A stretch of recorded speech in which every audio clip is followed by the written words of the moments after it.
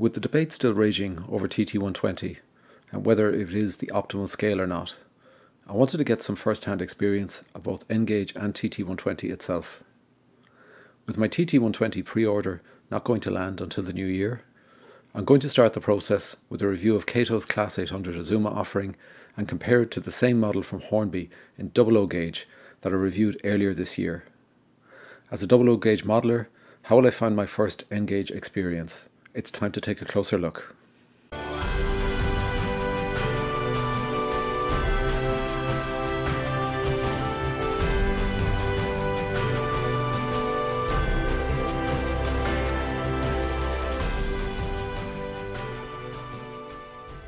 Hi, thanks for joining today's review for what is going to be my first ever experience of an N-Gage model.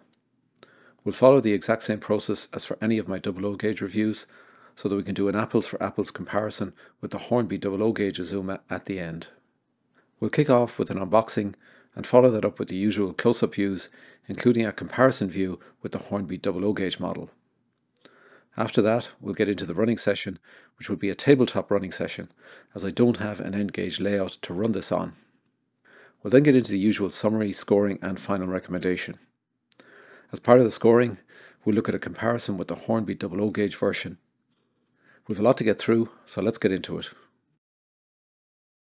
Okay, so we're going to do the unboxing for this Kato Class 800 Azuma in N-scale. So it comes in this Gauge Master box. I purchased the full train set version of this as I don't have an N-scale layout to actually run the train pack on, so I needed track and I needed a controller. So that's what I've got in this box. This is kind of the all-in-one set. So if you're first time out buying something, buying an N-scale product, this is probably not a bad place to start, because you're getting, it is a full set with controller and track, as we'll see. So it's Gauge Master, kind of the representative in the UK for Kato, and so they've put this together. So let me just take this out now. It comes in this very nice, very handy kind of carrier box. So we'll take that apart, and really when you take the front cover off, you get the big giveaway as to where the origins of this particular set are, as in Japan. Not a bad place to get a set from. I think Japan would have a good manufacturing quality kind of view, so I think that's not a bad place to start. So we take it out of the box, and this is my first experience of an N-scale set, and it comes a nice cover on the top there, so we'll take that out. So as you can see, we've got our track, we've got our controller. It comes with quite a generous oval of track for the scale, so we'll kind of see that. It comes already on with this kind of underlay that clips together, and that should make it a little bit easier to put it together. As you can see, the track couplers are quite small. Everything is small here, obviously, from a scale perspective. So these are quite good. I had those before on a 00 scale set, which was the Irish Railway, which is the last set, which was a very high quality set as well. So a good experience of that form. So there's straight track here. I think this is probably the straight track from the train pack, because when you get the train pack, you do get enough track on the train pack to actually mount the model if you just want to put it up as a display model, which is actually a nice feature. I do like that, and then you get the full oval in this box, as you can see. So it's a reasonably sized oval. Now let's look at the other pieces. We've got the controller here, and it's got Kato on it, and it's got an interesting kind of control panel, so forward, reverse and off, and we've got this and a little reset button. So nice looking controller, and there's our input there, and our power for the track. Okay, and we've got a DC power block here, and that plugs in, and we've got a plug end of that, and we've got a plug socket here to go into that. Now interestingly, they seem to give you this adapter, so it obviously did come originally with say a European plug, and you could adapt it for the UK, but Gauge Master have thrown in the box proper UK cable there, so that's fine. We don't need to do anything with that. This looks kind of interesting. It's like a giant cotton bud. I assume this is for cleaning the track or something like that. Just from the spacing there would probably fit in with that, but really strange. Looks like something from Japanese cuisine or something that you might be eating with. So we'll take a look now at the actual train pack, which is stored in a little compartment underneath this box. And so now we're seeing something a little bit more here, which is good. So this does come in the green Great Western Railway livery, as well as this Azuma livery, which is great. So we've got a little bit of a starter thing here that just tells us how to put everything together, I suppose, which we'll do. And it's kind of generic because it's got a steam locomotive in there now. But they've obviously adapted it for the Class 800. So we'll take a look at that when we were putting it together. So that's that. Now the next pieces of documentation look to be all in Japanese, so they're probably not going to do us a lot of good. Just take a quick look at these. Again, okay, it's all Japanese. So it's talking about various peripherals, track extension units, etc. Again, this is all in Japanese, talking about the track. So yeah, that's not going to tell us a lot. And here we get an English version. Okay, so this tells us kind of what we've got here in the starter set. And I think we've got, this is the M1 Master 1 set. So I guess this is what we're going to be building in our oval. So I'm going to build this out on the kitchen table, literally, because I don't have a layout for N scale. So we'll kind of put it together the way probably a lot of people would do when they get it first. Okay, so let's get that out of the way, and we'll just leave that over to one side. And here we get to the, I guess, let's get the track out of the way as well, so we can give us a bit of space here to look at these. So let's get to the business end of this, which is the train pack itself and the actual model, and it comes in this nice little case, so it's very compact. If you're used to trying to the sort of space that your OO gauge models take up, it's going to be significantly reduced when you move scale. So here we've got, wow, the front car. Now it's light, so it's not a power car. One of the middle cars is actually the power car. But it is really, really nice looking. The livery is applied very well. We'll do the normal close-ups on this. We'll get the macro lens out to do that. And we can see a little switch there, which I think is for the lights, just in there. Everything here is small. Everything is tiny. The wheels are tiny. Wow, that's my first N gauge, as I say. I haven't had experience with N gauge before. Little coupler at the back there. We've got our pantograph. I can get my hand around it to lift it up. It is posable, I think. Yeah, there we go. Yeah, it's posable. It's fine. So the nice roof. You've got the little fans in there as well. Fan detail. Nice glazing and nice internal detail in the model. Now these models don't come with coach lighting as default. So unlike the Hornby OO gauge version, which has lighting which comes on whether you're under DC or DCC, you can't control it. It just comes on. It's always on. This doesn't have any lighting in the cab area at all, but you can add it. There's kits to actually add it. Now it does have directional lighting, so when we put it on the track we should see the directional lighting. But as I say, this looks really nice. It's a very nice little rendition. We'll need to get up close with this with a macro lens, as I say, to get a little bit look at it in more detail. But all I can say in the hand here, it's got a good quality feel to it. It is really small. I mean, it just, my goodness, those little small wheels on that bogie. Wow. That's my first experience, as I say. So we'll put him there. I think the next guy here is going to be the power car. And we'll take him out. And he's got a little bit of weight in him. So this is our, would say, is our power car. And yeah, you've got all, you can see the contacts there, and you can see the gearing on the bogie. So on both bogies. So this has got a nice motor in it with 2 flywheels. So it's a it should give some good performance, and it comes pretty highly rated. I think a lot of people rate this particular set very highly. I don't think a lot of people rate Kato's products pretty highly.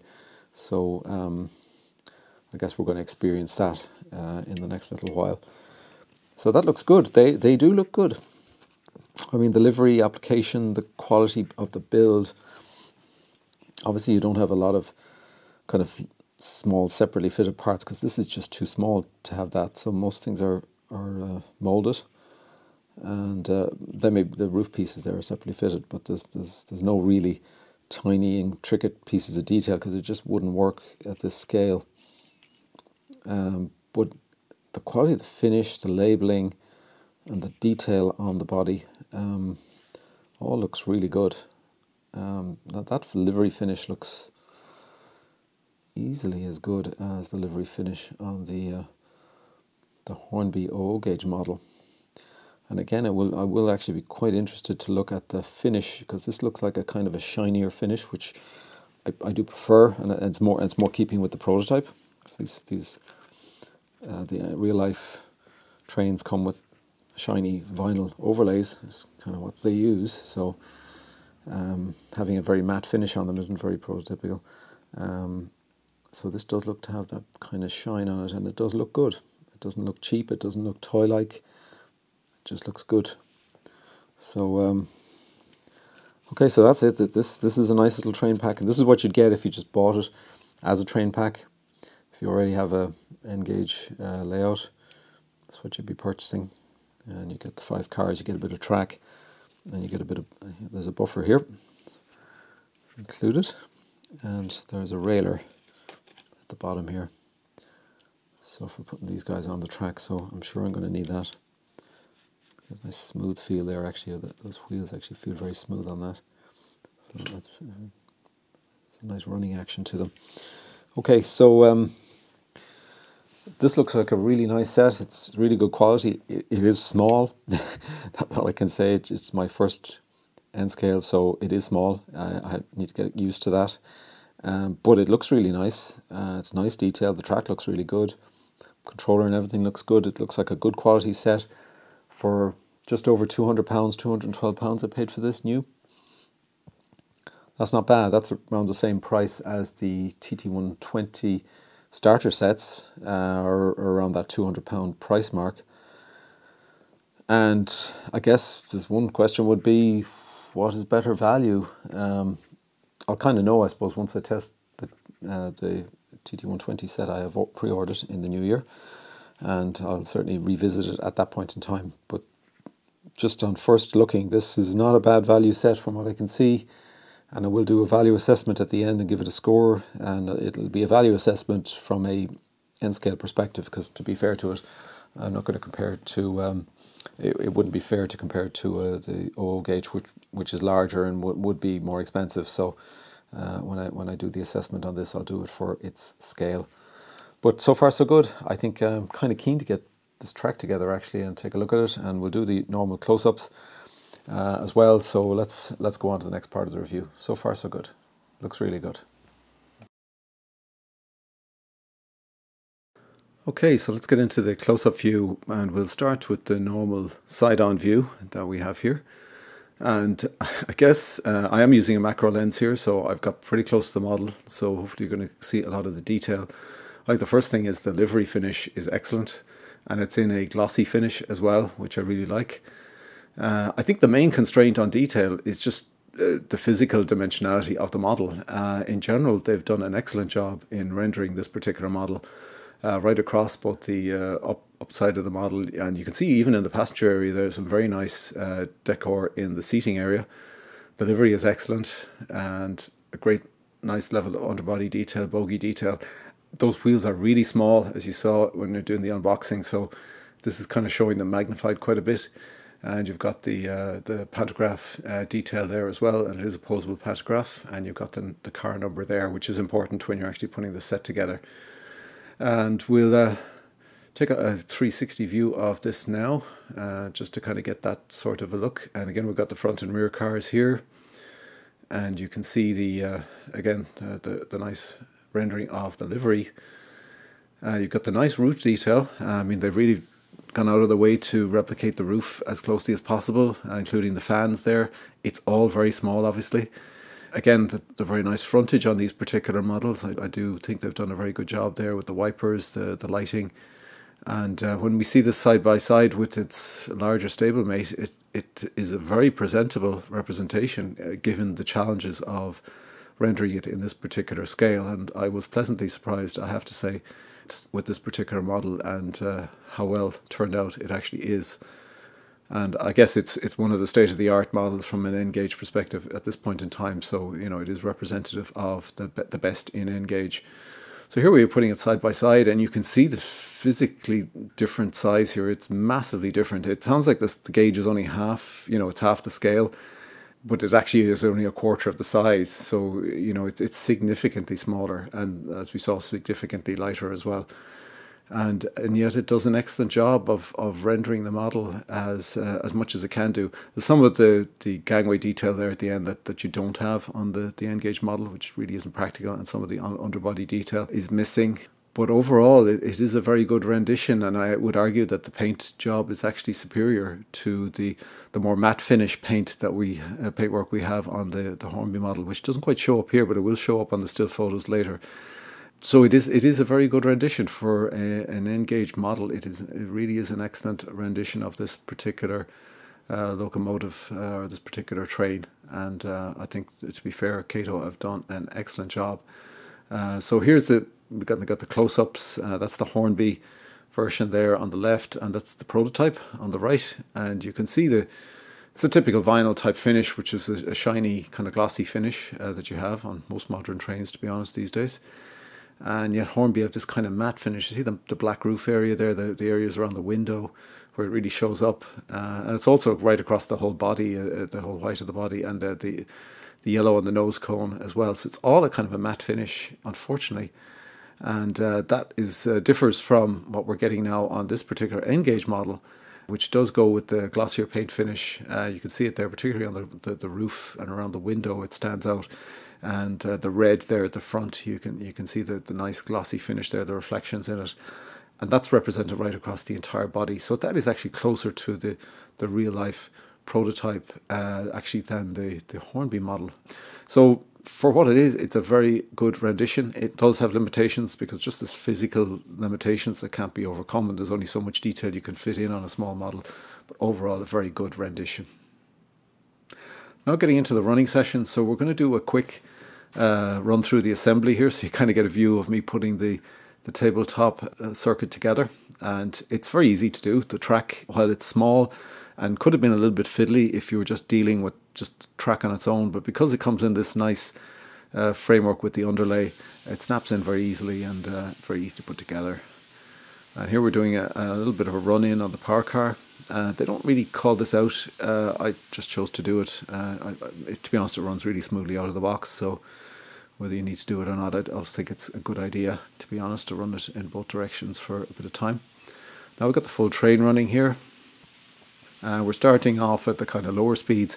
Interestingly, on the controller, you need to have it at about minimum 25% or so for the train to move. I don't know if it's a limitation of the controller or the model itself, so that's the only real comment. If you had this under DCC, it might be different, and I've only got it under DC here.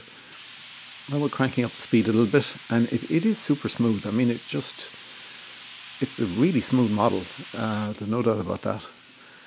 The cars, when you're actually putting them onto the track, they're extremely free running, so they're a very low level of resistance for the motor. So this particular train is ultra smooth, and I'd hazard to say that particular motor could probably easily pull much more significantly longer trains with this quality of car that's on this particular train. We're racking it up now. We're about 80%, I think, at this point. See, it does get louder. You can see the louder noise from the locomotive, and we'll crank it all the way up now in a minute. And it does get up to a prototypical speed of 161, or scale speed I should say, of 161 miles per hour. That's not prototypical, of course, that's too fast. But it does show that this model can live up to the full speed that is required and would be representative of the real life model. So It's probably good running at around 60-70% power is what I found, and that's probably where most people will run it.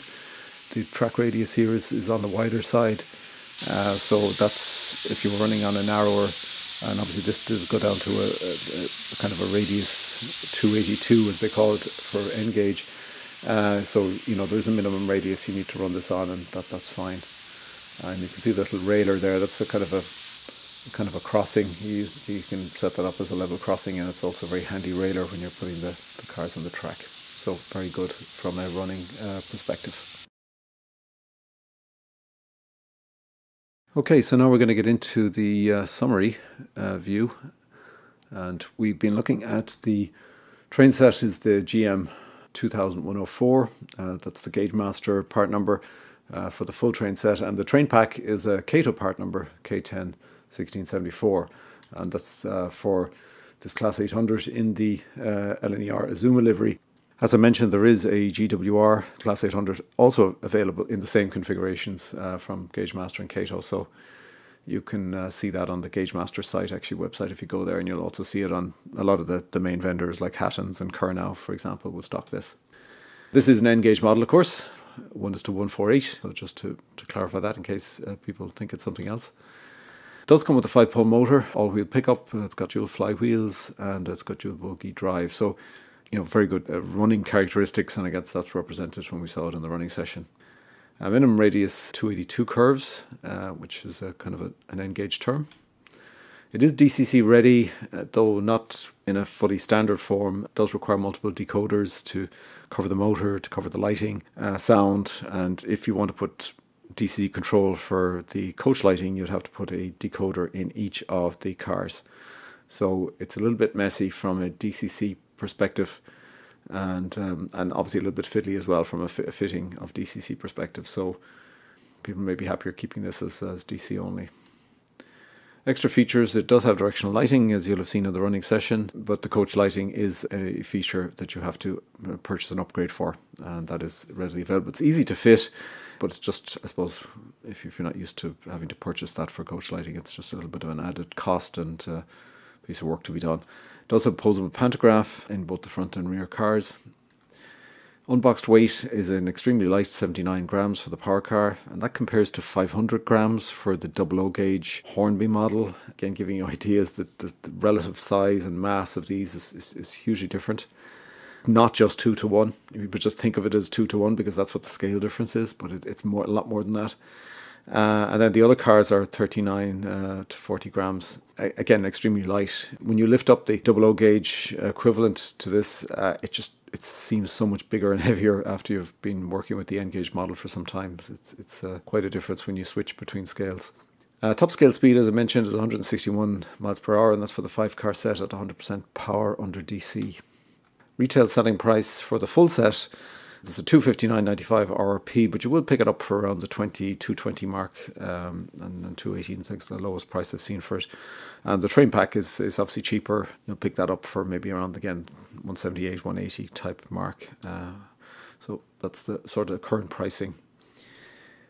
So the overall scoring, I'm giving it a 9 out of 10 on the running performance. Now it is DC only, so I didn't have the opportunity to test this under DCC, so there may be differences there if I was to test it under DCC. The main item, I suppose, which I mentioned in the running session, was I needed to have at least a minimum of 25% on the power controller to get this thing to move. Now that could be an issue with the power controller in terms of its voltage threshold, or maybe it's the motor itself. I don't actually know. And I found this on the 00 gauge model as well from Hornby, which is why it didn't get a 10. It got a 9 out of 10 as well. It didn't get 10 out of 10. So while they're very smooth, you don't have a linearity, so that if you apply 20% power, you get 20% speed. It's not even close to that. And the speed is skewed to the upper end. So you're going relatively slowly until you go over 50% power, and then you get this much more drastic increases in speed as you go over 50% power. So it's not linear. So that's my main complaint, and I had that complaint for the 00 gauge model as well. Now the reason it's a complaint is because I've tested other models and they're extremely linear, and your 20% will give you 20% of what the scale maximum speed is. So it's a justifiable criticism, I'll put it that way. So if people are upset that I'm only giving it 9 out of 10, Well, that's what I gave to the Hornby one for similar reasons. So it's an apples for apples. Appearance and detail, 8 out of 10. It was never going to be a 10 out of 10. And remember, I'm using this, my experience, or my field of experience is 00 gauge models. So that's what I'm measuring this against. This is not a comparison against other N gauge models, for which I think this set would probably score higher. So I'll just make that point now. So I'm saying this is an 8 out of 10. It is missing aspects of detail that are on the Hornby model, but it does have what I think is a better livery finish. So I'm giving it that. So, overall, it's not a bad score at all, I think, from an overall appearance perspective. Extras and variants is a 6 out of 10. It is missing the coach lighting, and there are those challenges in terms of DCC is not as straightforward as it is on the larger model. But it's still a very nice set, and if you get the set, you get the very nice track with the underlay, and this does have the pulsable pantograph. It does have directional lighting as well. So it is falling a little bit short in a few areas. So 6 out of 10, I think it was always going to probably suffer in this area, again, due to the nature of N scale. Build quality and packaging, I'm giving a 9 out of 10. I actually think it's very good, and it's actually better than the Hornby model from this perspective. Now, the Hornby model did have an issue with light bleed. From what I've seen, I don't believe this model has the same problem. Now, that could be quite, if you think about it, this is so much smaller than the Hornby model that would be more of a challenge. But I guess you don't get to see that anyway because you don't get it in the standard set. But the overall build quality, and hopefully you've seen this, is really good. Of the whole set, the track fits together really well. No loose pieces in the box. This whole package, my whole experience with this particular model was seamless. I had this all set up and running in no time. Between doing this review and getting the model running and everything, I had absolutely no problems at all. And that's what you want for a starter set in particular. You don't want to be fiddling with things. So I found this whole experience with this particular model was excellent. I didn't have one hiccup in the course of the review. I think overall, it's a 9 out of 10. The reason I didn't give it a full 10 out of 10 here, because there's a lot of that Japanese documentation in the box. And the instructions, they kind of go between the two. So I think there's just a little bit missing there. It would be nice if there was more English. You don't need all the Japanese stuff. I understand where it comes from and all that, and I understand there's probably limitations in getting the stuff translated and localized and all that. That's the reason this is not a 10 out of 10. Okay, so just to make that clear. The next one is the price value. It's a 10 out of 10, and that's whether it's the train pack or the set. The set is even better value, obviously, because you're getting the power controller, you're getting a very generous amount of top quality track with the built-in underlay, which makes it very easy to fit together, and which makes it a really, really nice set. So at a point in time when I purchased this, it was £212 from Hatton's, which is really good when you think about it, to get a 5-car set like this. Now, it is so physically smaller, so there's much less material in it, and things like the actual transport costs, etc., should be significantly less. So I get all of that, but obviously you're going to get more shots from it, from your tool, from a plastics perspective. So these models need to be cheaper than their 00 gauge brethren, and in general they're not. Actually, they're not far. There's a rough equivalency in price in general, but for this particular model, whether you're comparing it with 00 gauge or whether you're comparing it with N gauge, which is what I did here. This was the one item where I compared it against the N scale pricing. It is still a 10 out of 10. So it's a really top class, high value set. So, 10 out of 10 is good by any standards, and this is, I can't flaw it from a value perspective. So weighted, and the weighting for people who aren't familiar with my reviews is I do weight the running performance and the appearance in detail over some of the others, and there's a weighting between 1 to 2 across the various items, which means if you try to calculate this and do an average, you won't get what I get. Overall weighted score is an 8.6 out of 10. I think that's a very good score, hence a very good set from that perspective. So let's compare it to the Hornby. So I kind of mentioned already that the running performance I've rated as a 9 out of 10 for both, and both of them, the reason it's not 10 is because of that linearity issue. They're both good runners, put it that way. Appearance and detail, there's more detail on the Hornby, but the livery isn't as good. Now there's a fuzziness on the Hornby livery as well, which you'll have seen on some of the close-ups. So overall it's a wash, but there is more detail on the Hornby model, as you would expect on a 00 gauge model. But I'm saying the livery application isn't as good as this particular one. So it's coming out as pretty equal there. The Hornby does have extra. It has the coach lighting that's in all the coaches, comes on automatically. It's on DC and DCC. So you can't control it. So if you do get DCC, you can't actually turn it on or off. It does have a bit more capability than the Kato one does in terms of that. Build quality and packaging. I hit the Hornby on this one for a few things. I didn't like the pantograph, which had a very weak pantograph, to be honest. No, that's not saying the pantograph on the Kato is very strong. That is a very small model, and to be prototypical, it did have to be necessarily quite a fine pantograph, and it is posable, it's fine, but it is quite thin plastic. I just didn't like the plastic on the Hornby model for what it is. It should have been a metal pantograph, in my opinion, for a model of this quality and cost. And also they had a significant light bleed issue on the Hornby model, which was just atrocious to see that on a model, again, of this cost and quality. And particularly that Hornby already had an issue last year on another model with light bleed. So when I did my scoring of this at the start of this year, I was not happy to see that in this particular model. Price value, I gave a 6 out of 10 to the Hornby in its day, and that was only on the discounted price. I gave it a 2 out of 10 on its recommended retail price. So it's losing out badly versus the Kato model on price.